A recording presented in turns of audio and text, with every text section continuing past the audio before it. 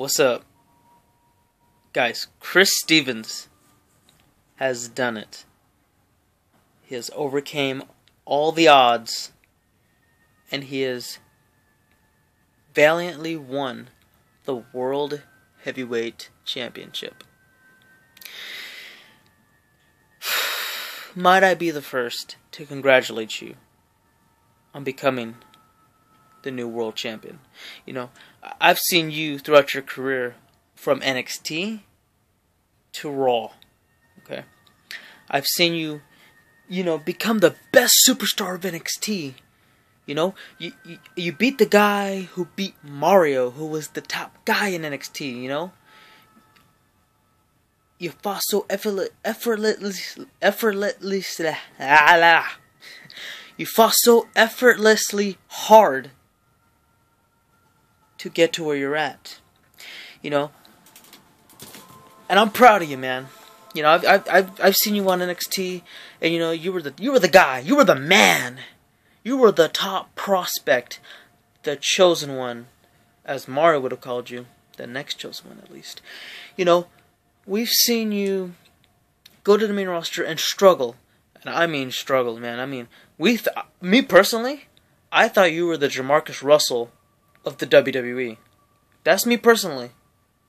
But, and that's only because I've seen your peers, just like how you've seen your peers like Christopher Michaels, Suicide Savage, Victor, Andy Gates, Quest, and many more come onto the main roster and just become a world champion, an ECW champion, many more.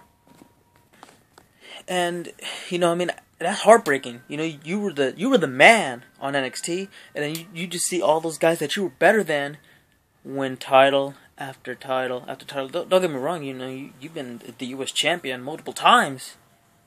You were the longest reigning producer NXT champion in FRJ Productions history. That's a feat of its own. And like I said, you've seen all of these guys from NXT that you were better than pass you up. Look at Victor. He's the WWE World Champion again. Oh my God, Michaels. What is he? A 3-time World Champion now? 2-time ECW and a former World Heavyweight Champion. Suicide Savage even won his first World Championship before you, man. And then next thing you fight Suicide Savage at SummerSlam, and you beat him to become the new World Heavyweight Champion, and that's just awesome. Cause I went for Savage when he fought Michaels, and then he won. And then I went for you when you fought Savage, and you won. So like I said, man, nothing but absolute respect. You came from the bottom.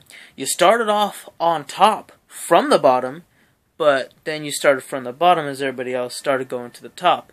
And now you're at the mountaintop. You are at your highest peak, and you are the world champion. I don't know what else there is to say, man. There almost isn't anything to say other than congratulations. Celebrate like it's your birthday. I don't know. I was gonna say a year or something, but How many of you guys are born from like the 80s or the 90s? Like, come on, man. A lot of you guys are born from the 2000s, so party like it's Y2K. Or your birthday. Either one works. But again, congratulations, Chris Stevens, the new World Heavyweight Champion. Incredible. Absolutely incredible. It's stories like this that make people want to watch professional wrestling, whether it's on games or it's the real deal. But nonetheless, it's awesome. But don't get too excited, Chris Stevens, because you do have a rematch with Suicide Savage at the next pay-per-view. That's going to be a one-on-one contest. You might not even walk out with the World Heavyweight Championship. Maybe Suicide Savage will win it back. Or maybe you'll retain. That'll be awesome. Just to lose it to me, Mr. Money in the Bank. Because in a matter of seconds, I can be your next world heavyweight champion. But nonetheless, good luck. You're gonna need it.